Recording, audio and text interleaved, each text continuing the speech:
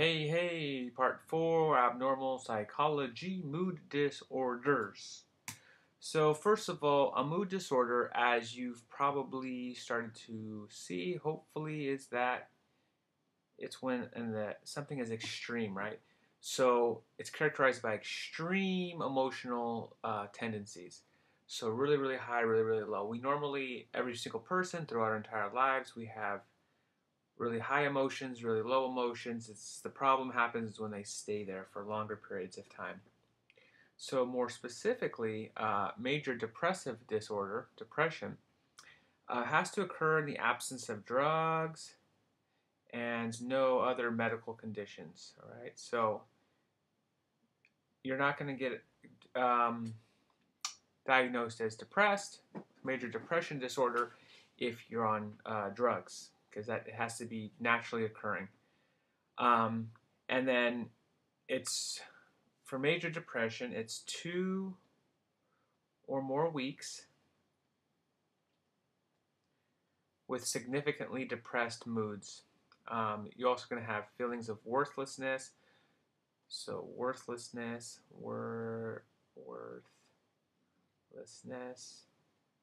and diminished and low interest in most activities. So you have feelings of worthlessness, depressed moods, low interest or pleasure in most activities.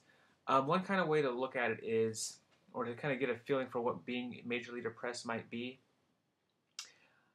is to, if you've ever been jet lagged, right, where you have this complete really lack of sleep, or your body, your circadian rhythm is just way off, and you just feel really, really sluggish. Okay, so you're really, really sluggish, and you're really, really sad. So imagine when you were really, really sad and really, really sluggish, and that's kind of combined for an extended period of time is what you may be an accurate feeling for being majorly depressed. Mania, on the other hand, is kind of the opposite. Mania is marked by hyperactive,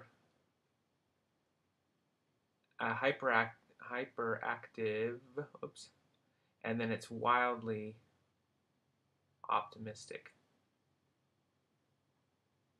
Okay, so it's hyperactive and you're wildly optimistic. So you're way up here. You require very little sleep. You are less inhibited in lots of parts of your life. You feel like you have lots of energy. So it's just an extreme high. These are, by the way, this is John Hamm, right? He's the guy in Mad Men. He has been diagnosed with depression in the past. And these three, this is Winston Churchill, right? Led England through World War II. This is Teddy Roosevelt, one of the United States' greatest presidents. And this is Jim Carrey, who's hosting SNL on Saturday, so make sure you watch it. Go back and check your DVRs if you're watching this late. And they've all had bipolar disorder, which we'll talk about next. And so bipolar disorder is alternates. It alternates between depression and mania, right? Used to be called manic depressive, so they don't call it this anymore, but you still may hear it called manic depressive. So if you look over here at this chart normally, so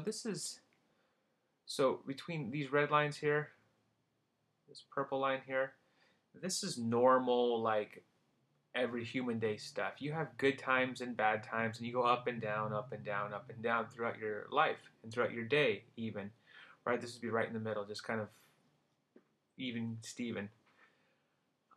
What happens is that when you stay down here for a long period of time, that's when you're depressed.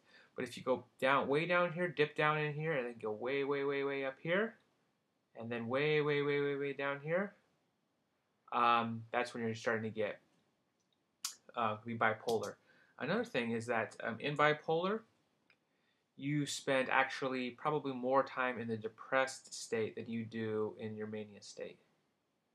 Right, and so lots of artists and writers have been diagnosed with bipolar disorder, maybe after they've already dead, because they've had lots of this creative energy while they're in their mania state. And so while they're up here, they're getting a lot done. And so Vincent van Gogh, artist, had bipolar disorder, right? And so it's for the arts, a lot of famous artists have been, diagnosed with this.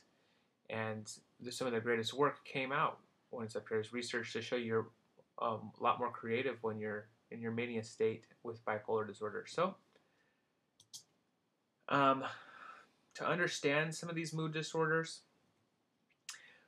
just a few things I wrote down. Many behavior and cognitive changes accompany depression. So, your thinking changes and your behavior changes when you have major depression. One thing to keep in mind is depression is widespread.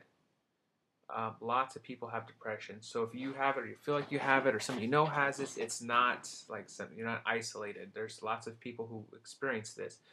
One thing that I'll jump ahead here. Most depressive episodes self-terminate. So if you do happen to be in a little state of depression, they most of them self-terminate. Remember, 2 or more weeks long is the classification for major depression. Compared with men, women are twice as vulnerable to major depression, so women have to be even more careful of this.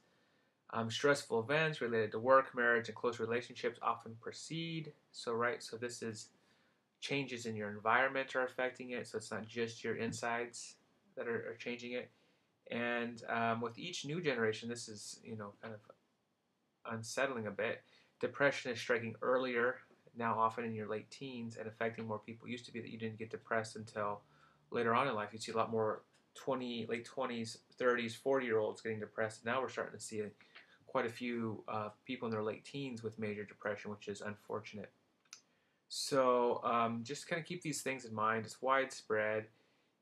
Women have a higher tendency to have it. They usually self-terminate. And if you are going to have it, if they don't terminate quickly, you're likely to have another episode within 2 years or so. So that's something to keep in mind.